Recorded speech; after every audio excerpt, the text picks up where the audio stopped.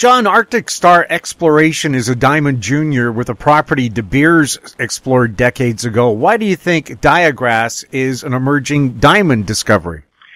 I added Arctic Star Exploration to my bottom fish collection only about a month or so ago after assessing the results that the company was achieving on the diagrass project, which they had picked up, I think, around 2014. Now, this block is very interesting because it sits to the north of the Diavik project area that Aber and Rio Tinto, well, Aber discovered with Rio Tinto, and it's northeast of the Ekati diamond project. And De Beers had been in that area in the 90s. It had done indicator mineral sampling. It somehow had managed to not find the Ekati source of all those indicator minerals. That was up to Chuck Fitke and Stu Blossom with the help of BHP to accomplish. And when the news started coming out about that there were diamondiferous bodies that actually had macro grade to them, this was in November 1991, De Beers staked this chunk of land, and it proceeded to explore it quite rapidly. They ended up by 2002, they had found several dozen kimberlite bodies. They turned out to be relatively small, half hectare to 3.5 hectare, but apparently not with the kind of size distribution curves that indicate an interesting macro grade. So De Beers effectively gave up, even though their indicator mineral sampling of that property area revealed trains which did not have, and it's trains that had the G10 Hartsburgitic garnet indication of diamond potential. But by 2004, they had given up on the area.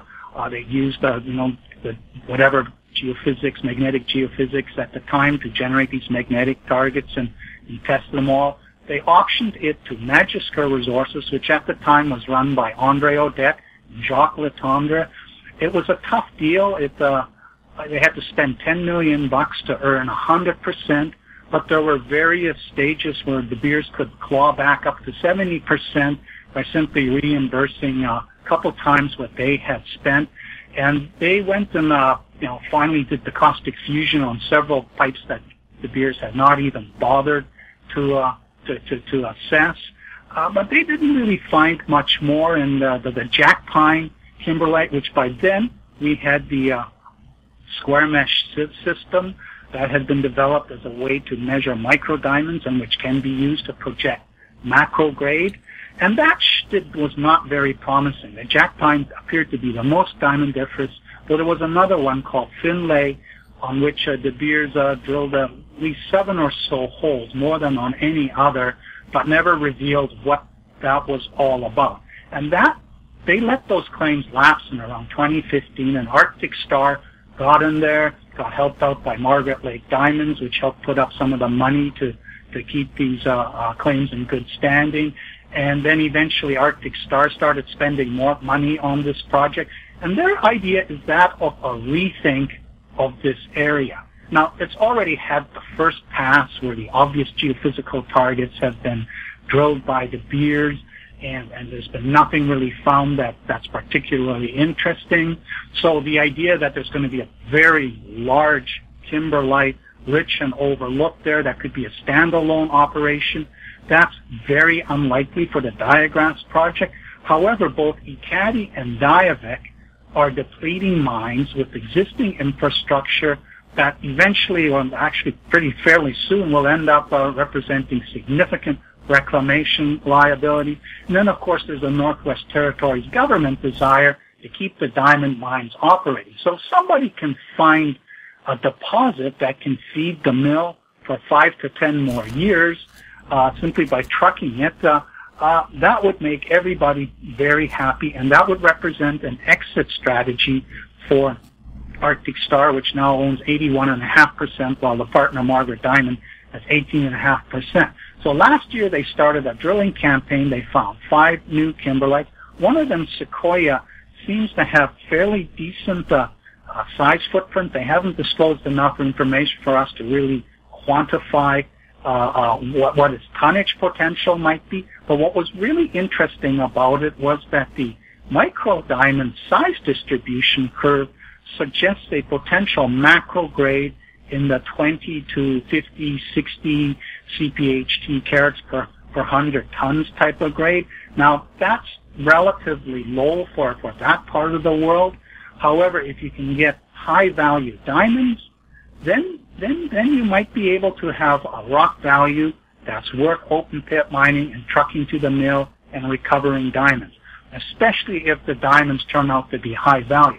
And one of the things that's emerged in the last decade is a much deeper understanding of type 2A diamonds, which are super deep diamonds that are found that form 500 to 600 kilometers beneath the Earth's surface, and is formed from material that used to be ocean floor basalt that got subducted, underplating the craton, actually ending up deeper than the multi-billion-year-old diamonds, the peridotite diamonds, which tend to dominate the Lac de Gras kimberlite diamonds that have been mined by Diavik and Ekati. And these can be very large stones, like the ones Ikara has found at Karol, the Kulanan diamonds, and they're very unusual in that they have irregular shapes which are not caused by resorption, and they are flawless. They have no nitrogen, absolutely zero nitrogen, not even like close to the detection limit, and they typically are flawless and very valuable. And the Northwest Territory, the Slate Craton, has been somewhat disappointing in that it has not coughed up anything that truly qualifies as a Type 2A diamond. But there's always the potential that such a subpopulation somehow managed to become part of the other diamond population.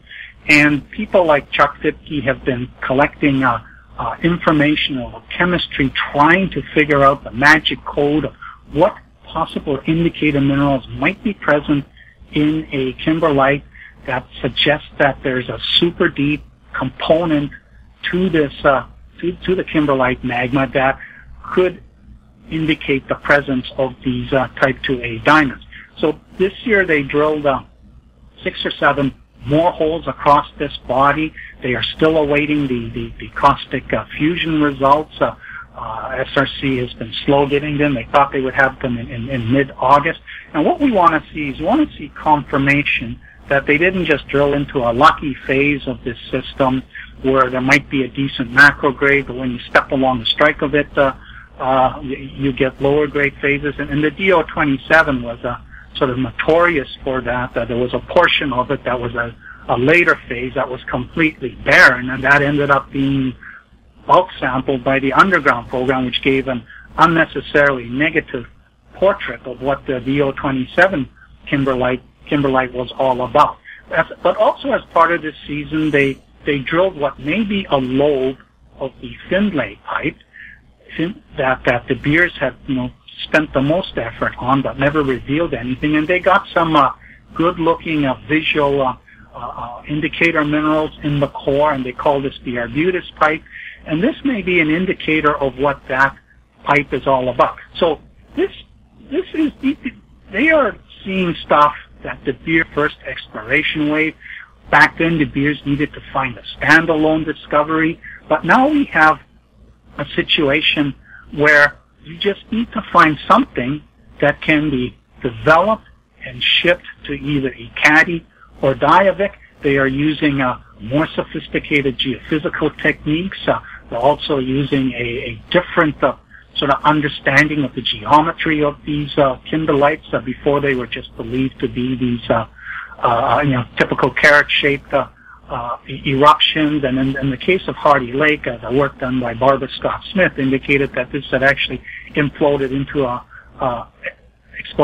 a sedimentary platform based on what had fallen back into the pipes. But now they're recognizing that some of these are weird geometries, perhaps similar to what we're seeing with the much older Gaucho Quay pipes that Mountain Province and De Beers developed, where you can have a sort of an elongated structure with multiple pulse nodes in it, and some of them might be better than others. So there's 2 dimensions to this rethink of the old Hardy Lake project. One is using new geophysical techniques to tease out targets that might represent the better chemistry for which a source was never found by De Beers, but also to assess the potential for these large diamonds, maybe type 2A, but maybe simply another class of large diamonds that is present in these, and that would drag up the value, and it's